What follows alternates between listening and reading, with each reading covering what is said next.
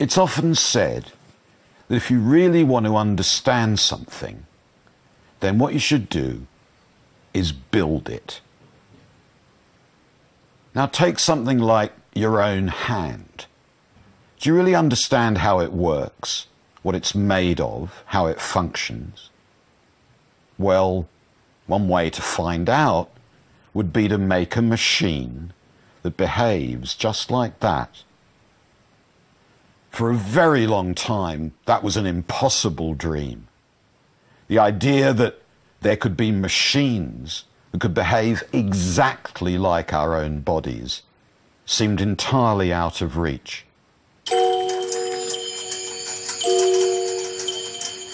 But then around 300 years ago, this dream was made real.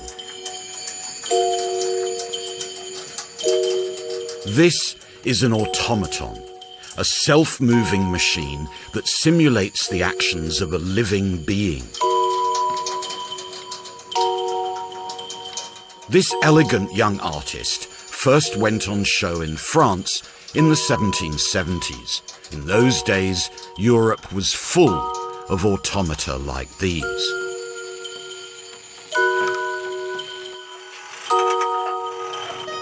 They entertained kings and princes and taught moral lessons to citizens.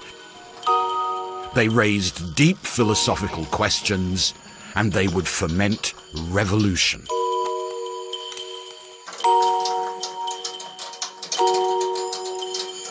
Automata were masterpieces of art and engineering. Forgotten wonders of an extraordinary age. This film is their story.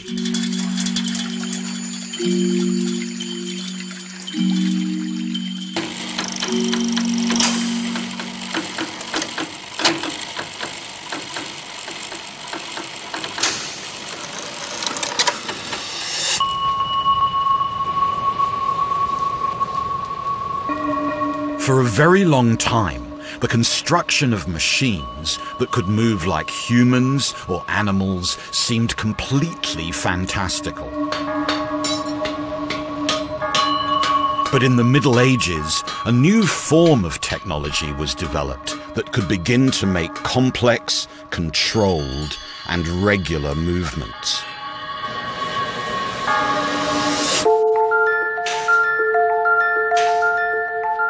This technology was mechanical clockwork, and it would be used in some of the very earliest automata. The development of clockwork was driven by a new type of social organization, the burgeoning medieval city. For medieval city-states, clockwork offered a vital tool to help govern their population. The city was home to explosive tensions. The city air made people free, so it was said in the Middle Ages, and what that meant was a big urban problem. Masters and servants, traders and employees were at each other's throat. In the city, there was plague, and there was fire, and there was civil strife.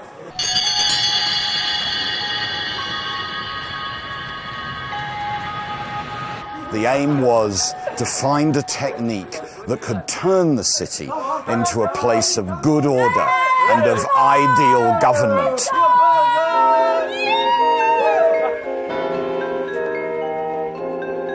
Clockwork could offer the solution. The sound of the bells reached out across the city, bringing together its disparate groups and offering regularity in a world entirely removed from nature.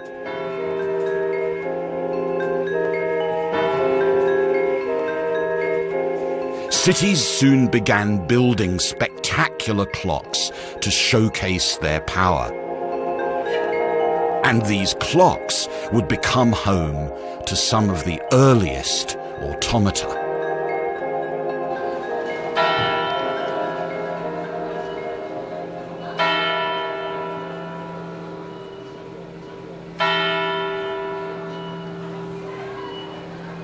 This is the Zeitglocke, a German word that means time bell. For half a millennium, the Zeitglocke has stood in Bern, now the capital of Switzerland, and it's driven by an astonishing piece of clockwork technology.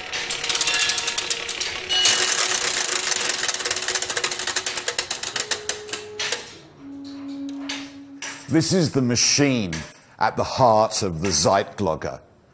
Its beat, its to and fro movement, is the beat that drives the time system of the city. These complex gears, coiled ropes, and moving weights are a system designed more than 500 years ago, and they're still working perfectly.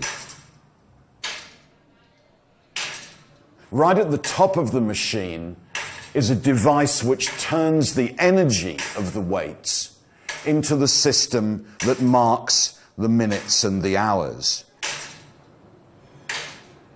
Almost as soon as such devices were built, their fluttering, their oscillation, their regular movement was compared with the movement of the human body. The analogy between clockwork and the body inspired the engineers of the Zeitglocke to experiment, to combine clocks with art, with sculpture, and with design. Clockwork could now be used to bring machines to life.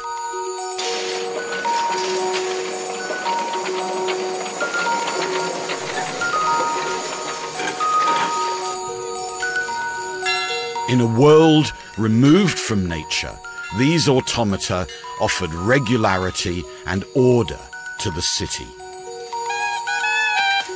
Here, a crowing rooster, the rural symbol of time, has been animated once more, transformed into a machine for the citizens to enjoy.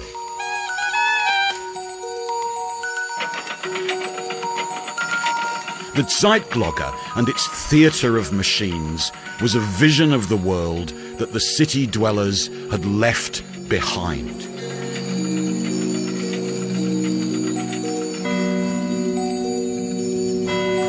These machines and their show were designed to bring peace, order, and harmony to the city of Bern.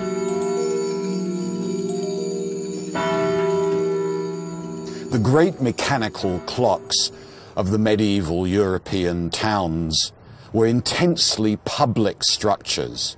From Bern across the whole of Europe, the clocks of the cities taught their citizens lessons in morality and virtue. But all that was soon to change, and to change really dramatically. These automata would become private, mechanical theatres that showed the universe and the world to the few princes and rulers who governed them.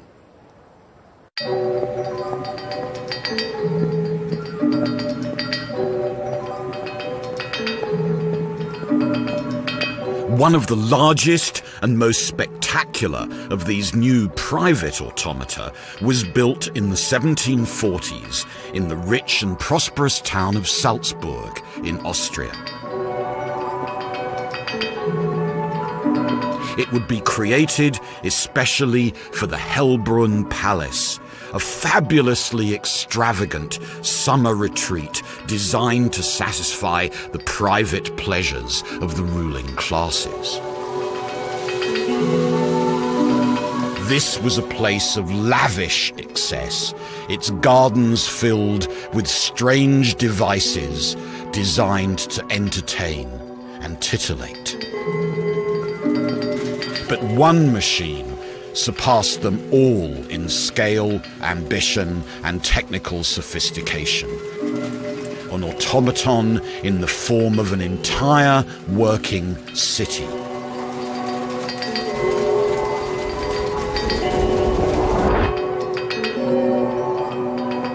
The automaton was commissioned in the 1740s by this man, Archbishop Jakob von Dietrichstein.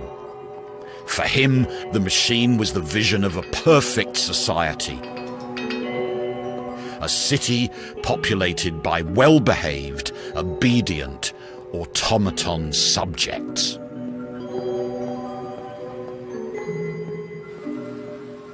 The magnificent mechanical theatre. Imagine that you were a member of the privileged audience here, invited by the prince to see this extraordinary automaton, this amazing spectacle. What you're looking at is a harmonious, orderly, and entertaining vision of the way the city works, or rather, the way the city should work.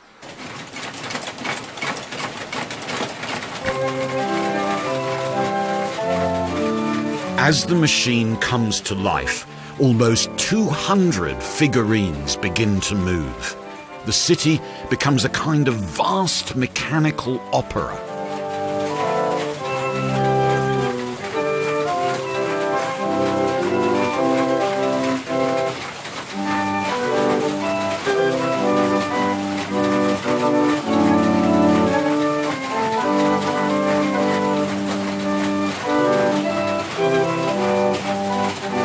Beneath, water pressure turns a wheel that is connected via a series of gears to the entire machine. Here, this metalwork acts like a set of instructions, guiding each of the figures to perform their actions at different intervals.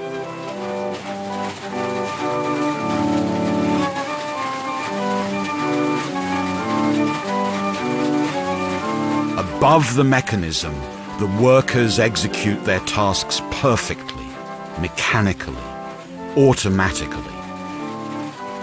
Meanwhile, an elegant and aristocratic audience keeps watch with the most minimal of movement. This is a prince's vision of a utopian society.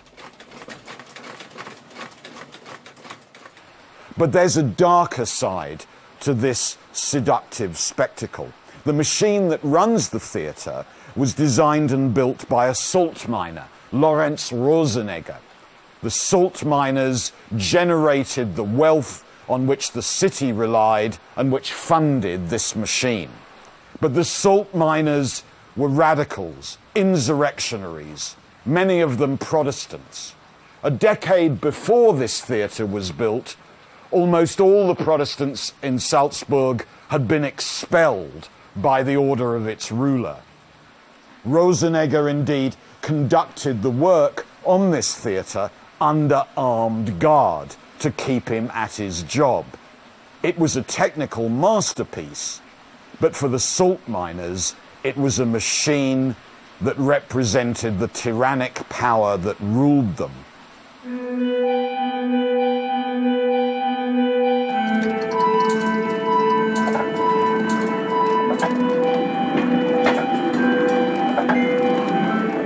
The Hellbrunn Mechanical Theatre perfectly encapsulates the contradiction at the heart of all 18th century automata. These were machines built as entertainment for a fabulously wealthy court society. But their mechanical ingenuity, their artfully carved exteriors, their very soul came from poorly paid artisan workers. What's more, the creativity of those workers would revolutionize the automata so beloved by the aristocracy.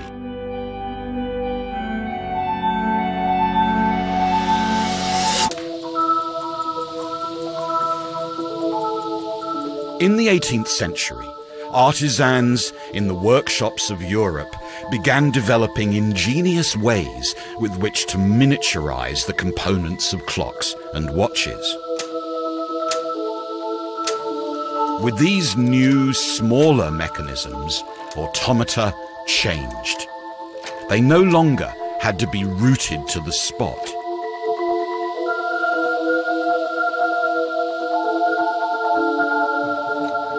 Thanks to the miniaturized components, automata could now simulate new kinds of movements and even make complex and naturalistic sounds.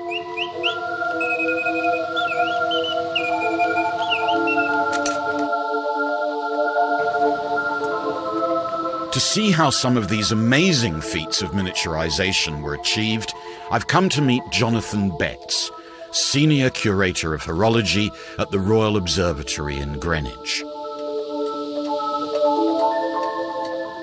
When we say small, I think it's really interesting to think a bit about just how small the technologies that go into watchmaking in general and some of the automata is. So you've got here some equipment to cut a screw. Yes. To cut the pitch This is just an example of how the really tiny stuff was done. Maybe it would be clearer if we start with how it's done on a scale we can see more easily. I mean, in the 18th century, screws were basically made by forcing a plain steel rod into this thing called a screw plate. And each one of these holes has a screw thread in it. And if you force a piece of steel rod into that hole and turn it as you do so, it will form a thread on the shaft. This is basically the same thing as a screw plate, but it has a single hole in the middle. It's going to be difficult for you to see, but right at the centre is a tiny little hole. And that hole has a thread and it's working on exactly the same principle. Exactly the same principle. You just had to be very, very careful because there's virtually no metal in the pin that you're forcing into the hole. It can very easily break off inside there. But that's basically how it works. And an example here of the kind of tiny screw, this is from a small watch balance. And if I just place it there, you can see on the scale of 1 penny just how tiny it is. This tiny screw and its ingenious manufacturing process are just one example of the amazing techniques developed by the clock trade. There is a tendency for people to forget that every single one of these things has to be made by someone. They don't sort of grow organically. The craftsman starts with sheet metal and blocks of metal and castings, and everything has to be formed in one way or another.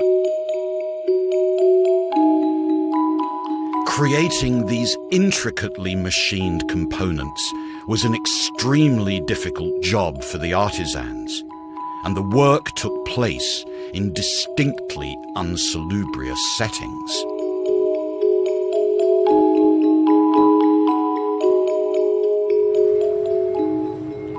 Automata may have been put on show in palaces and courts and elegant gardens, but they relied completely on the extremely skilled work of badly paid and ingenious artisans, men and women of the clock trades. These trades centered on the working class districts of the great European cities.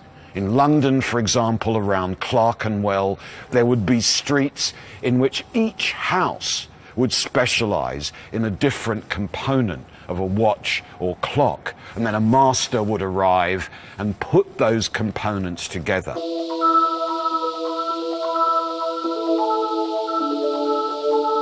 The distributed and coordinated labour of a vast artisan workforce was essential to making clocks and automata. But life as an artisan in the clock trade was tough. In places like this, gathered round a table would be half a dozen workers devoted entirely to one specific task of the trade. They'd be preparing the spring drives that were the source of energy for each clock. They'd be cutting a gear of exquisite tininess inside the watchwork itself. This was hard, painful, labour that required the most intense attention, lit only by candlelight. One's eyes could fail, you could damage your limbs. And yet, while this was challenging and difficult work, it was also innovative. It was here that new tools, new machines, new kinds of designs were constantly being developed.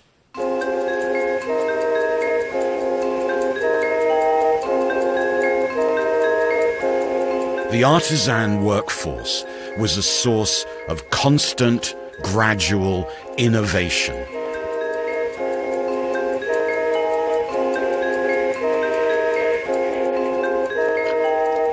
What had once needed an entire clock tower could now be made to fit snugly into the palm of one hand.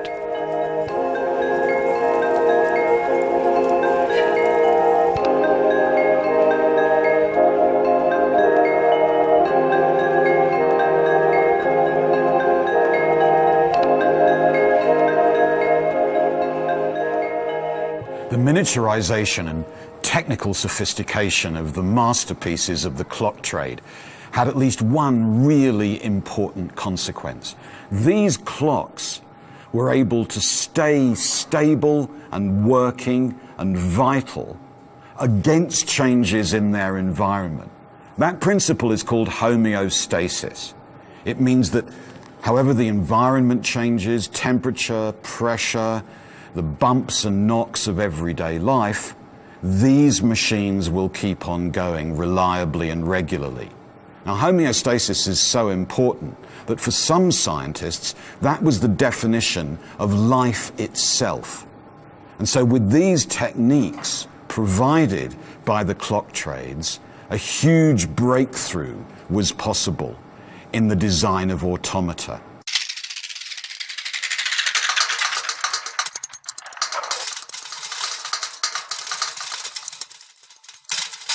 Automaton makers could perhaps not just imitate, but simulate living beings.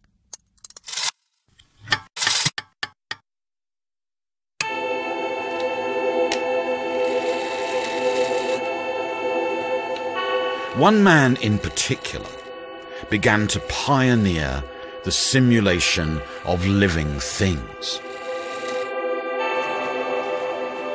His name was Jacques de Vaucanson, and he succeeded in building some of the most beautiful and complex clockwork beings of the era. Vaucanson was convinced that there was no significant difference between humans and machines. He spent his nights attending anatomy classes, studying in extreme and gory detail the way the body worked.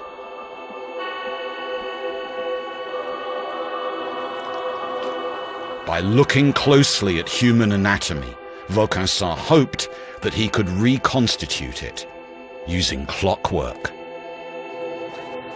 His ideas were part of a novel way of thinking about the human body that began to emerge in the 18th century. Vaucanson's contemporaries began to see that the way in which the human body works is essentially automatic. Automatic is the key word in the way they describe what humans do. So here's a writer in the 1740s, a friend of Vaucanson. He asks, doesn't your body leap back in terror when you come upon an unexpected precipice? Don't your eyelids close automatically at the threat of a blow? Don't your lungs automatically work, he says, continually, like a bellows? And it was exactly those ideas that Vaucanson would use to engineer a machine that could simulate life itself.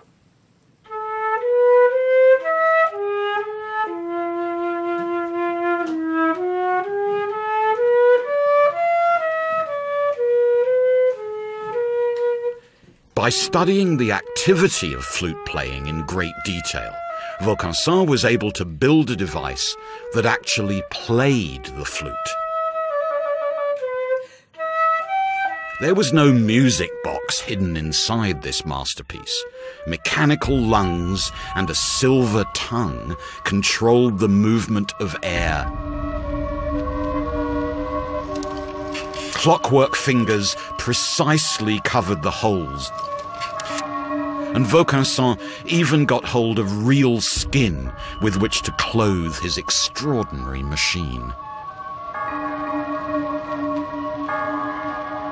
The automaton took Europe by storm. It was a glorious celebration of the combination of engineering, artistry, and the study of anatomy.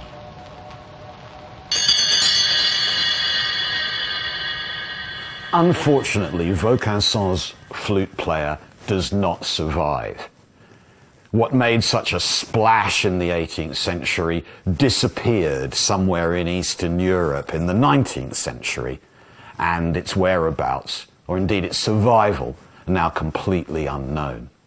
But at the time, this machine inspired a whole generation to ask about whether there's any difference at all between mere machines and living beings. Vaucanson's work had inspired philosophical debate and much technical innovation. But for all his visionary ideas, his success was based on the mastery of one seemingly simple mechanical device.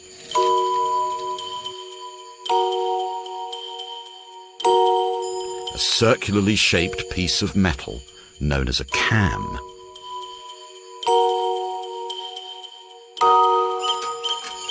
The beauty of the cam lies in its versatility. Anything that the machine needs to do can be cut into the undulating surface of the cam.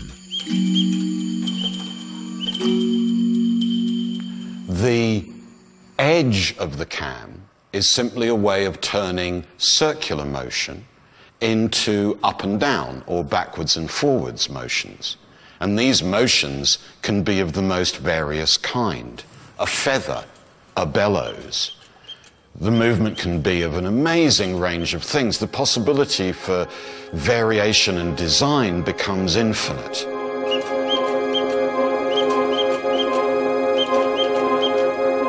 Cams function as a kind of mechanical memory for a machine. The more detailed and intricate the edge of the cam, the more complex the actions it can store.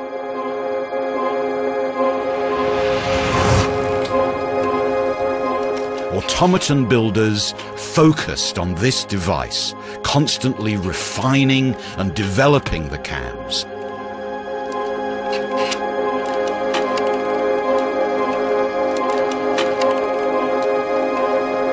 Devices would be built that contained whole stacks of miniaturized cams.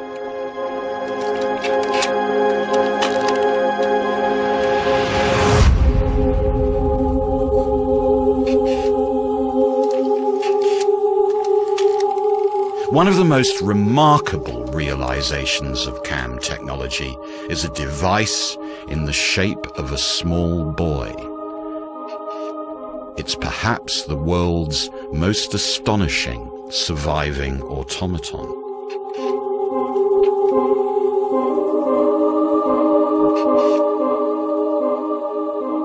What's on this card is a piece of writing made by a 240-year-old machine.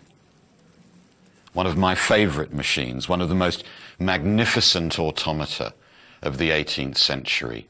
It's this boy, this writer. He was built in Switzerland by Pierre Jaquet-Droz, one of Switzerland's greatest clockmakers. And the aim was, I think, to mechanize reason and automate the passions. Jaquet-Droz was about 50 years old in the early 1770s when he designed and built this masterpiece. Inside the boy are almost 6,000 parts. What's astonishing is that every one of these crafted components has been refined and miniaturized to fit completely inside the body of the boy himself. What Jaquet-Droz did was to use the technologies of homeostasis, of miniaturization, to build really a true automaton. Inside the little writer is all his source of energy and all the machinery that drives him. He works on his own.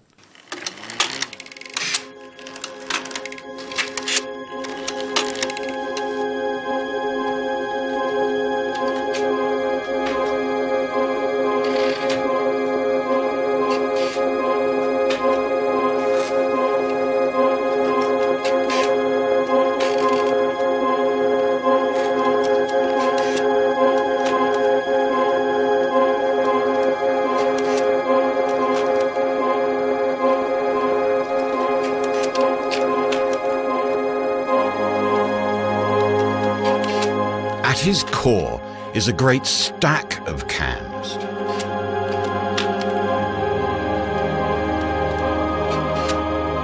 As these cams move, 3 cam followers read their shaped edges and translate these into the movement of the boy's arm.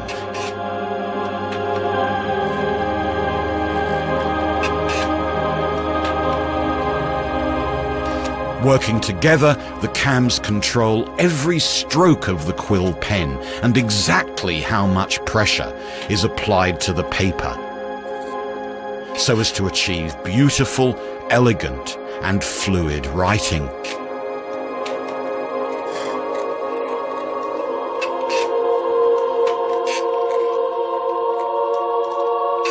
With this sublime machine, Jaquet-Droz had reverse-engineered the very act of writing.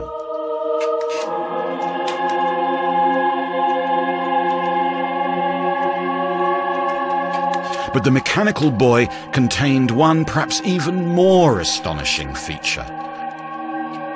The wheel that controlled the cams was made up of letters that could be removed and then replaced and reordered.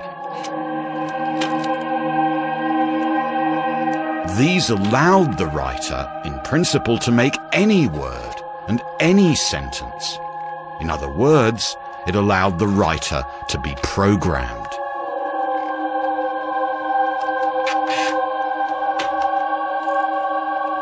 This beautiful boy is thus a distant ancestor of the modern programmable computer.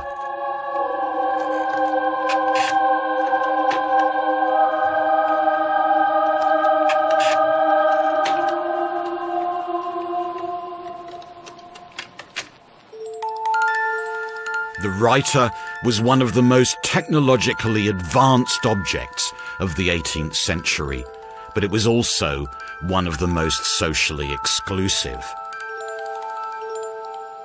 Like many other automata of the age, it was a private spectacle, only to be seen by the very privileged few. But that was soon to change. At the end of the 1700s, the playthings of the aristocracy would be turned against their patrons in the most dramatic way imaginable.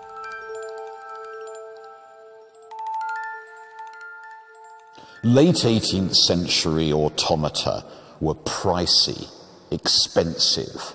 They were for posh people, for well-heeled gentry, for aristocrats, courtiers, monarchs. When Jaquet-Droz brought his machines to Paris, he made sure that only the extremely wealthy could see them by charging ludicrously inflated prices and then proclaiming that no servant would be allowed in to see the show.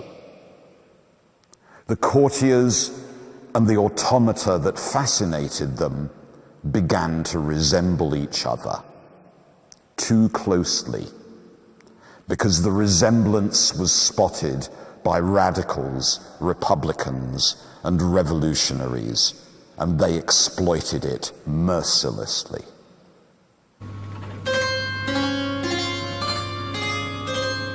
A science fiction novel written in the 1770s to attack the aristocratic regime described courtiers as bodies without souls, covered in lace. Automata that might look like humans, but weren't.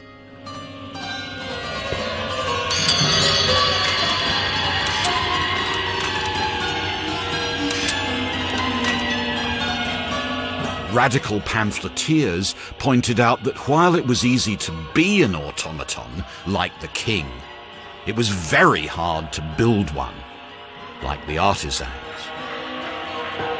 Craftsmen were surely nobler than royalty.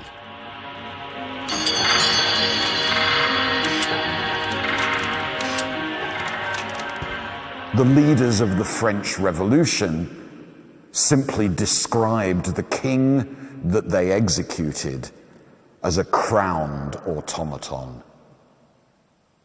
By describing monarchy as that kind of automatic machine, it became possible to destroy it.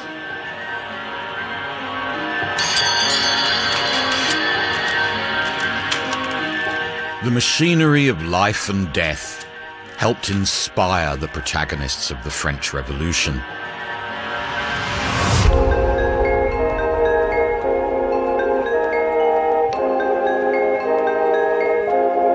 As the court society that had funded and built many of the grandest automata collapsed, these extraordinary machines would begin to change again. Automata became highly sought-after commodities in the newly emerging worlds of global trade.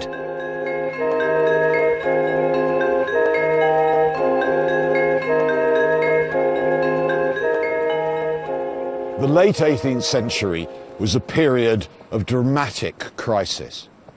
European society, economics, politics were completely transformed.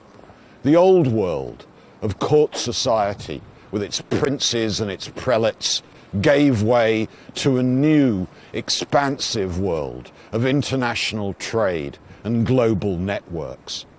Into the European sphere erupted new kinds of peoples, aliens, exotic, foreign. And European machinery changed too. The automata would soon take on the appearance of these strangers. Automata would become foreign and exotic beings.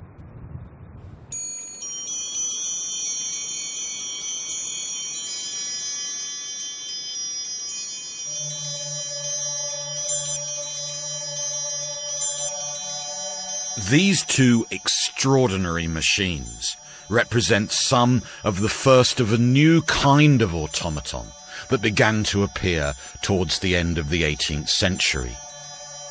It's likely that they were made for the great London dealer, entrepreneur and automaton salesman James Cox sometime towards the end of the 1700s. And they were made specifically to be exported to China. At the very end of the 18th century, Europeans were desperately trying to find anything they could sell to the rich and powerful Chinese. James Cox soon realized that while the Chinese were deeply uninterested in most of the trinkets that the West produced, the one thing they did desire was automata.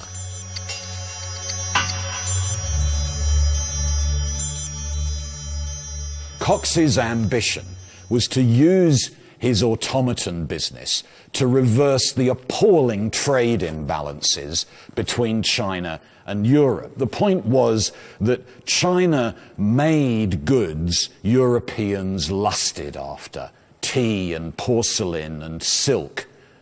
And the Chinese didn't seem to want anything that Europe produced, and this was the exception. Cox openly boasted in London that by manufacturing and then exporting clocks like these, he could make, as he put it, Asian luxury serve the arts of Europe and at last win cash for the really cash-strapped European trades. With the Chinese buying up automata in large quantities, London workshops and showrooms expanded and flourished.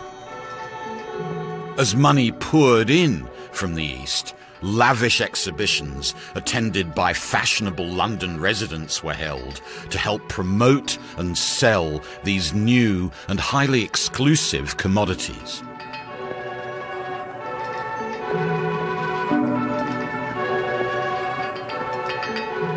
In this new world, automaton builders started to gain celebrity status, none more so than James Cox's star employee, a brilliant Belgian émigré to London, Joseph Merlin. Merlin cultivated a deliberately eccentric public reputation. He'd appear at showrooms and fashionable parties, dressed up as a barmaid with her own drink stall, playing the fiddle, and travelling round the room on his own newfangled invention, roller skates.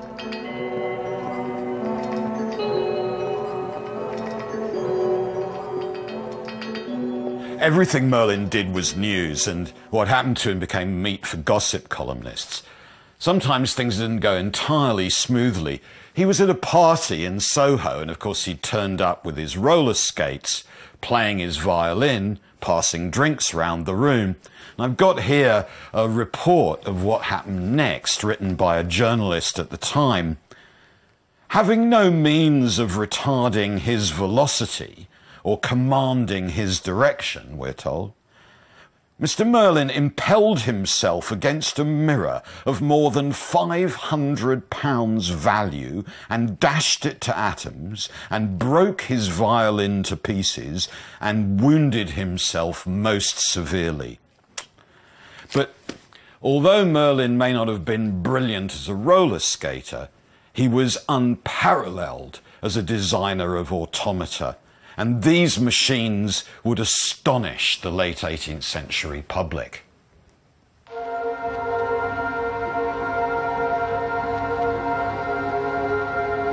Merlin's masterpiece was a fabulous swan made entirely of silver.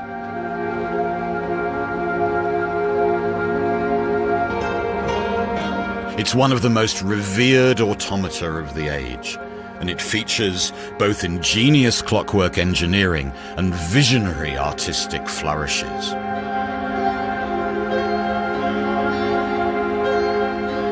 By using clockwork to drive these simple glass cylindrical rods, Merlin was able to mimic the extraordinary complexity of moving water.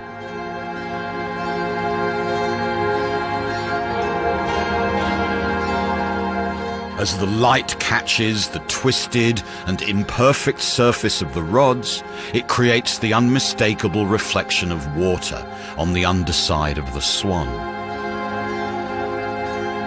The craftsmanship and artistry of the creature was breathtaking.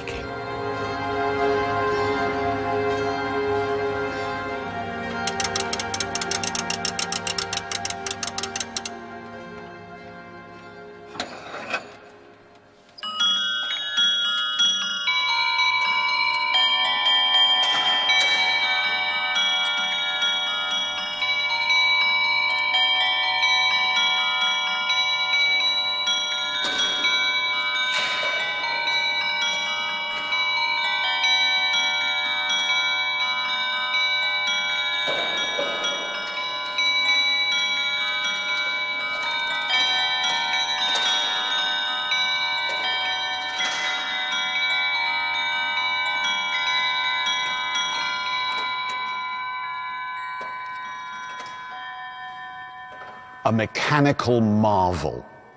When we look at the swan executing its actions with extraordinary precision, a masterpiece combining the clockmaker's art and the skill of the master jeweler, we can easily imagine the effect this device must have had on London audiences in the 1770s. It made Merlin's reputation as the social celebrity he'd always wanted to be. Celebrity culture at the time flocked to see this device, to gawp in amazement at this triumph of beauty and of technical skill. The success of devices like the Swan and the celebrity of their makers established a huge audience for automata. And as the market expanded, new builders emerged, creating ever more ingenious ways to wow the public. The most eminent of these was Wolfgang von Kempelen, a man whose mechanical ability seemed to many almost supernatural. Von Kempelen became famous for creating a device far in advance of any machine that had ever been built.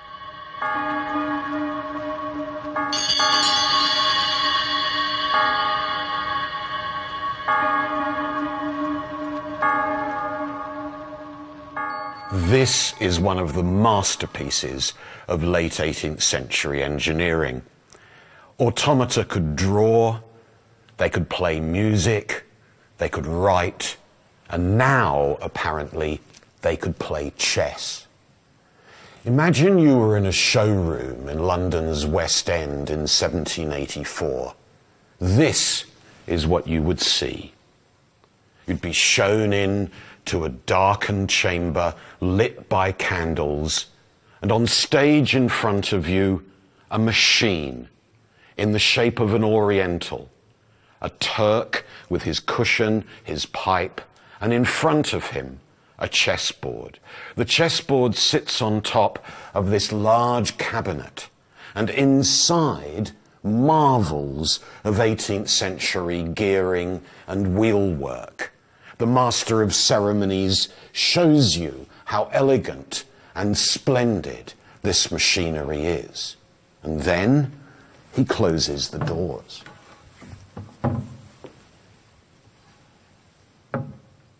The machine has to be wound up.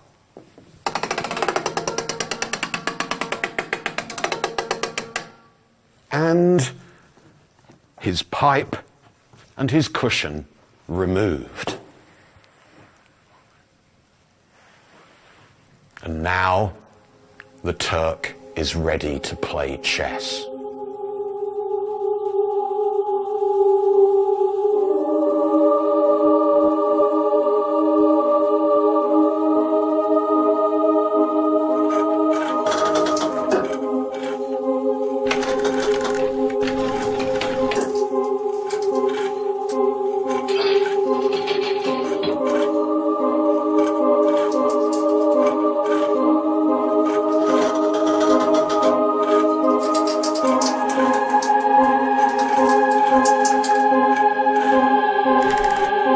Clockwork seemed to be mimicking human reason. One of the great hopes of the age had finally been realized. At last, the mind could be simulated by clockwork engineering.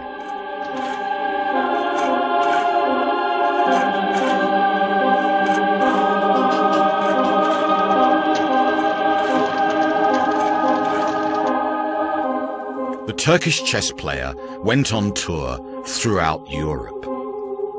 Almost everywhere he went, he won. In cafes, academies, and courts, the Turk was able to invent new chess openings and destroy the reputation of numbers of expert players.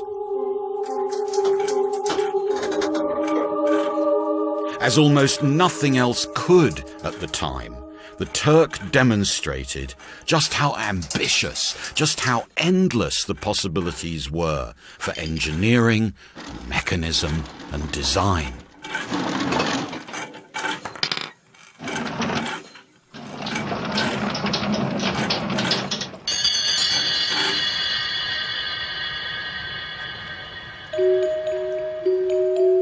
But this amazing machine would do much more than merely entertain.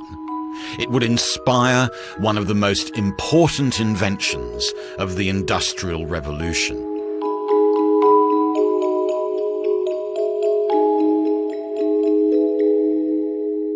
In the middle of the 1780s, a group of wealthy English gentlemen met together for dinner. And at their dinner party, they discussed one of the really major problems of the British textile trades. The problem was, could the process of weaving, one of the most complicated activities in industry, could there be a machine that could do something like that? Well, one of the guys at dinner had seen the Turkish chess player down in London, and he'd been completely amazed by what this machine could do. He reckoned that if there was a machine so ingenious that it could play chess, surely it would be possible to design a machine that could weave cloth.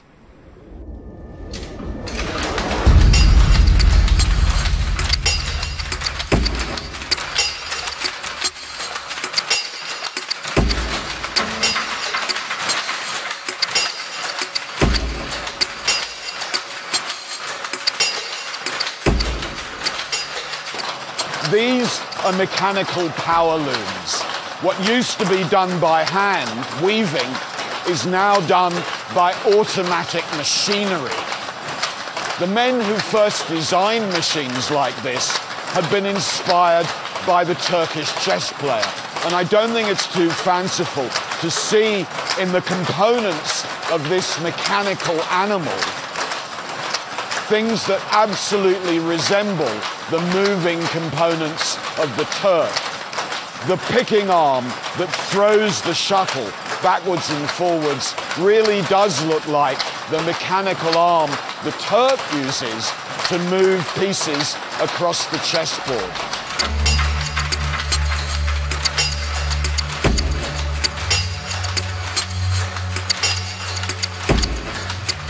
Once upon a time, automata had been there for entertainment, and now a range of automatic machines like this would revolutionize the world. The Turkish chess player had helped inspire the mechanization of weaving and the transformation of industry. But the machine was not all it seemed. Its amazing ability relied on something none of its audience was aware of.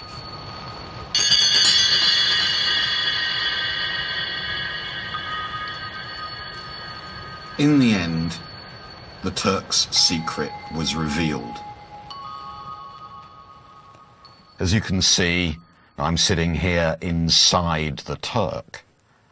Despite appearances, there was more than enough room inside the cabinet for a fully grown human being to sit in some comfort. From inside, the operator could guide the Turk's arm, picking up and moving pieces at will. And they could follow the course of the game by looking up from underneath at the chessboard on top of the cabinet. So the Turk was an experiment about confidence. Instead of being a magnificent automaton, it was in fact a magnificently arranged device in which a human pretended to be a machine that was pretending to be a human. A vision of the fluidity, the ambiguity that characterized the boundary between humanity and technology, between people and machines.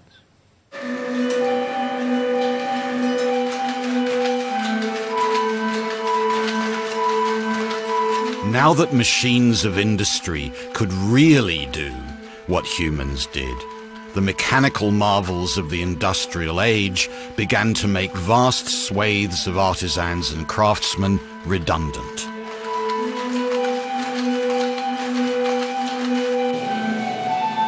Having finally succeeded in building devices that could mimic the actions of the human body, the artisans had unwittingly created machines that would now be used to replace them.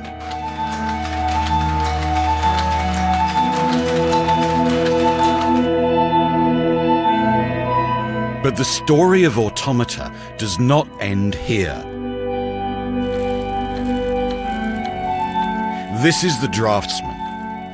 It is a stunning example of what is perhaps Autómata's greatest legacy: the ability to store memory and then reactivate it at will. All the information to recreate this intricate picture is held in a complex stack of cams that guides the movements of the pencil. This idea of storing information in the changing surface of a disk would, amongst other things, inspire the birth of the technology of recorded sound.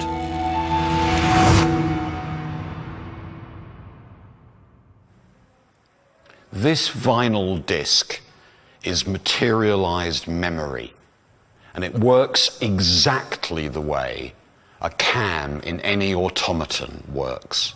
The groove that the needle follows encapsulates permanently and reliably an extremely complicated amount of information. Placed on a record player, that information can be recaptured with a machine that is in many ways the descendant of 18th century automata.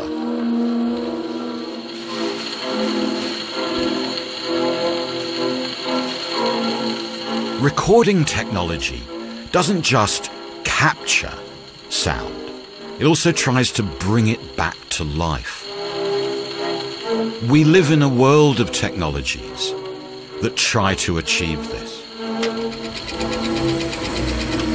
In cinema, we have a machine that captures the light and then brings it back to life.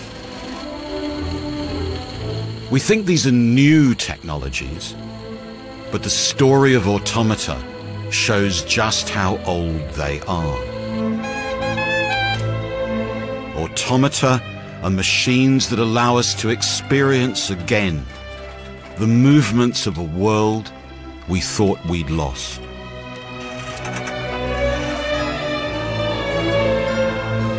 They were built by people who dreamt of a new relation, a better relation between humanity and technology.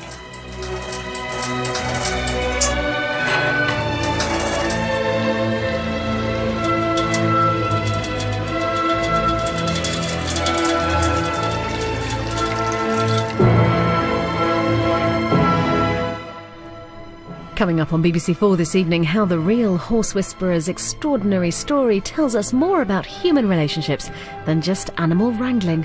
Storyville meets Buck Brannaman next.